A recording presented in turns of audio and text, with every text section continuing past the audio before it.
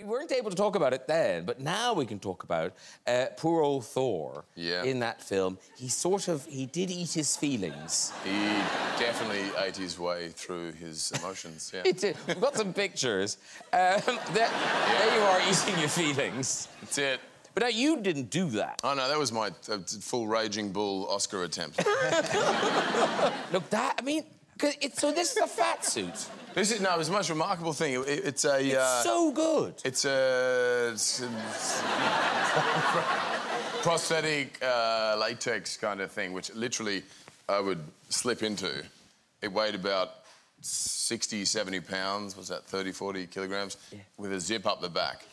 And they're taking photos of my body, and then every little sort of the hair or freckle or whatever the hell that was on that thing. That's my body in like 6 months' time. After this. And like Thor was depressed, but was it depressing for you walking around like that? No, it was so much fun. It was good. Did people treat you differently? As in ignored you? Yeah, every time I stepped toward the catering truck, they were like, no. Not enough, big guy. You know, on the treadmill. We were doing an interview yesterday, and the journalist for Good Omens, and the journalist asked me, "Were you wearing a fat suit for it?" And I'm not. This doesn't zip up. Didn't she? She did, I'm afraid. She didn't really recover from that moment. No. The interview never went south quite quickly. And did you get the pregnant lady thing, where people just want to touch your stomach? You got a lot of cuddles. And my wife, she's had 3 kids. And often, you know, the pregnant lady, they get the belly rubbed in the supermarket. And Robert Downey gave me a fair share of belly rubs. Tessa, tell me this. What is the thing about you and goats? So I think I kind of look like one in the sense because my eyes are sort of they're spaced far apart. And so there was this photograph that was taken of me, and I found a photograph that I looked similar to that goat. And so in a hair and makeup trailer I was making in London, this film Annihilation, and we had it in the hair and makeup trailer. And I think at some point I said something about it in an interview, and someone started this Twitter account called Tessa as Goats. So every day they post a photograph of me and a photograph of a goat that looks like me. Tessa's not making this up. You'll like this, Claudia. So some of them are very simple. This is you in a stripy dress, and all they have to do is find a stripy goat. Not hard to do. There you go. Now, the next one, this is you in a straw hat. Surely we'll find a goat in a straw hat. Yes, they did. There you go. Beautiful. Now, this is harder. This is you with firemen. Now, that, you know, you don't immediately think, well, there's bound to be a picture of a goat with firemen, but there is. Yeah. Those firemen look happier than the other firemen. I don't blame them. Now, this is very difficult. This is you as Valkyrie on a horse. Will there be a picture of a goat on a horse? Yes, there is. Now, I feel like that goat was on that horse for a nanosecond. They just got it in time. Yeah, mid-hop. and finally, this is Tessa on a motorbike in Men in Black International. Will there be a picture of a goat as a pillion passenger on a motorbike? Yep. Why, yes, there will. How comfortable does that goat look? Very good. You're from Scotland as well. I am, yeah. So, have you had a kilt experience? I'm still traumatised by something that happened to me the other day, actually. So I went to my cousin's wedding and I thought, I'm going to film the occasion and then give it to her as a Christmas present. And then I was going through all the material and somebody had obviously taken the camera. This wasn't me. And it went all dark and I could see, like, something moving around. And then I suddenly realised that it was an up-kilt shot of my cousin. Ooh. Oh! It was horrible. Did you leave it in? Or did you take it out? It's deleted. Oh, did you really? Yeah, I don't want to look at that. DVD extras on the wedding. Nice. Here's a shot here. We found it. That bit at the end, when you're doing that lovely thing and you're looking into each other's eyes, were you on a box or something? Because that's...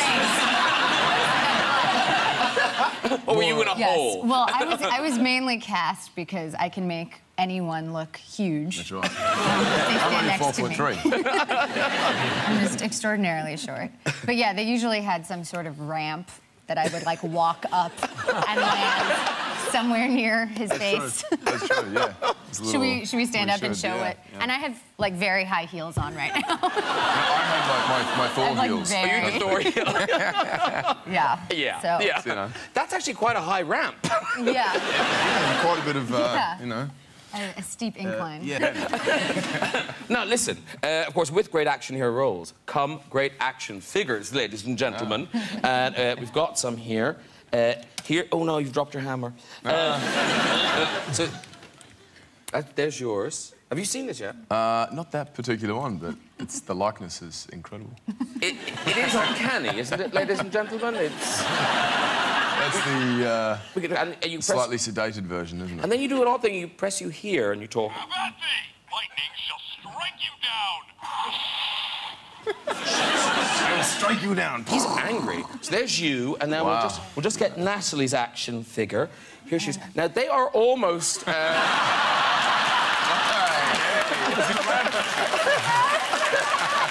the ramp? Exactly. Yeah. Where's the ramp? Children would have hours fun playing with those.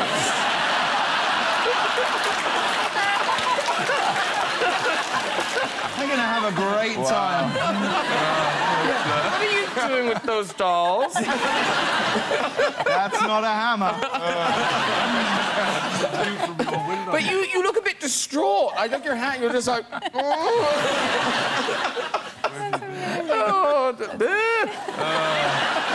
Hey, Pratt, you apparently like getting naked, and at one point you tried to turn that into your source of income. What? Well, not. I've always, you know... I'm really happy that question wasn't for me. Yeah, for a while, I stripped for money. Bless you, I love that. Successfully? Well, I mean, if when you need $40 and you get $40, consider that success. I didn't do it like... it never got, like, uninnocent. You know what I mean? Like, I actually did it maybe 3 or 4 times and then decided I was going to go and, like, audition at an actual nightclub, like a strip club for men, and with male strippers, you know. And I went and I did an audition, but when I was there was, like, a guy sleeping in his car waiting for the club to open because he was a dancer there. And I just felt this darkness that I was like, this is about to turn, this is like going from funny storytelling thing that in, 15 years I can tell on the Graham Norton show to, I could be that guy. Guardians of the Galaxy. Yeah. Do you remember the first time I ever came on here? Because we were just talking about, she's never been on this show before. No, I know. Which is amazing. No, I'm aware of that, Brett. But it is it's a unique environment because it's very, you're very vulnerable, really, because it's, I don't know, it just feels... I feel quite shy. But I remember the first time I was on. Do you remember the first time when Liam Neeson was late and we were on for like an hour and a half? We were out here. What was he doing? He was just late because he was coming from another rescuing job his daughter. Yeah, exactly.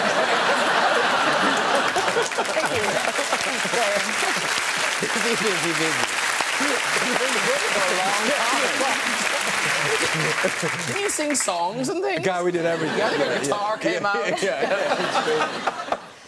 Now, one of the great... We'll talk about Burnt more, but one of the things that struck me is that London looks fabulous. Oh, yeah, they did a great job. It really does, doesn't it? It looks so good in this movie. And for you, Sarah, is it nice to kind of be filming in London? Because when you filmed in London before, people taking pictures and paparazzi, but you don't really have that so much anymore. No, not at all, so it was great. How did the shutters come down on that? I secretly filmed them on what looked like a lighter, but was actually a camera for about 2 years. It was proper spy stuff.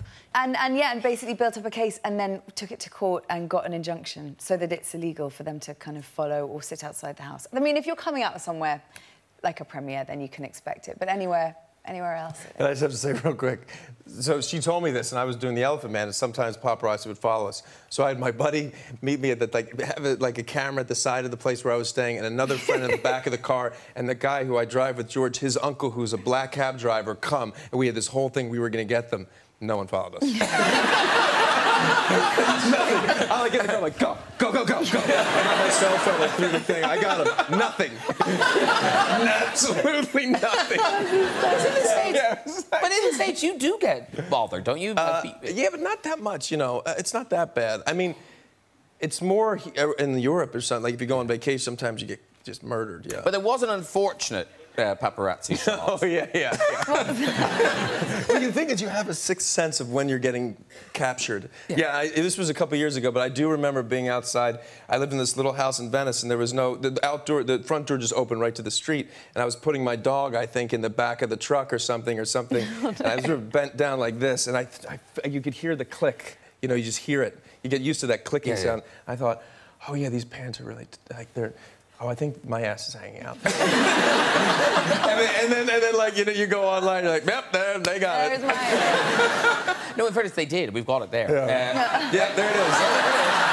It looks good, though. That was the dog. That was my dog trick. It looks good. Russell Crowe, what was the thing with Michael Jackson? This is such an odd story. What? Oh, he just got into the habit of wherever I was staying, he'd just call the hotel and ask for my room and put on funny voices. And I know. I'd never met him, you know. And the thing is, the first couple of people that I said it to, I was like, I didn't want to sound like I was insane, right? But Michael, you know, prank called me today. You know? But when I actually started talking to people who really knew him well, they go, man, he does it all the time. You know? But it was like, yeah, it was like a thing. I used to do that when I was like 11 and 12. You know? I used to pretend I was a radio announcer and like give people prizes on the phone, trips to Fiji and all this sort of stuff, and they would get so excited, you know. And then I would just hang up and go, wow, that was a good job, well done. I made that person. Yeah, who did Michael Jackson pretend to be? He would always start off being kind of gruff, like he was the hotel management and there was some kind of problem, you know. I'd say that's less surprising than saying you're Michael Jackson. Right, yeah. And then if I got kind of irritated, he'd go, oh. Don't worry, Rex, it's only Michael. What's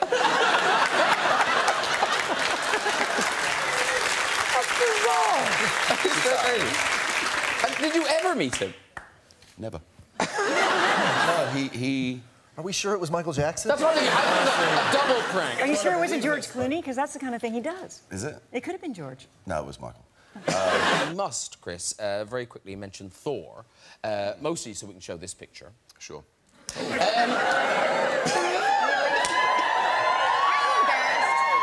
Why would you be embarrassed? God. It just looks like a lot of dieting and exercise to me. I'm like, oh, thanks, no. But also, now, apparently, is this true that people... This is odd. So people come up to you and they want you to tell a specific joke. Oh, they just come and tell me Thor jokes. Oh, I so see. They yell Thor lines and stuff. Okay. Like, So, yeah, go. You know, the joke about the Thor spends a night with this woman and the next morning he says, I have to tell you who I am. You know, I'm Thor. She says, you're Thor, I can hardly walk. It's a good joke. It's a good joke, ladies and gentlemen. It's good the first time. The next 27 times. You know? Now, Stephen Mangan, I would have thought your look is quite unique. You would think that, wouldn't you? You would. I get told I look like everyone's mate. Anyone with curly hair and teeth. Put a horse in a wig and it's me. I get told I look like Elliot Gould, Jerry Seinfeld, Ruud van Nistelrooy, Mika. Oh, my God. The donkey from Shrek. You know, I have to say, though, we have a picture of the donkey of Shrek, and you do look remarkably like... It is...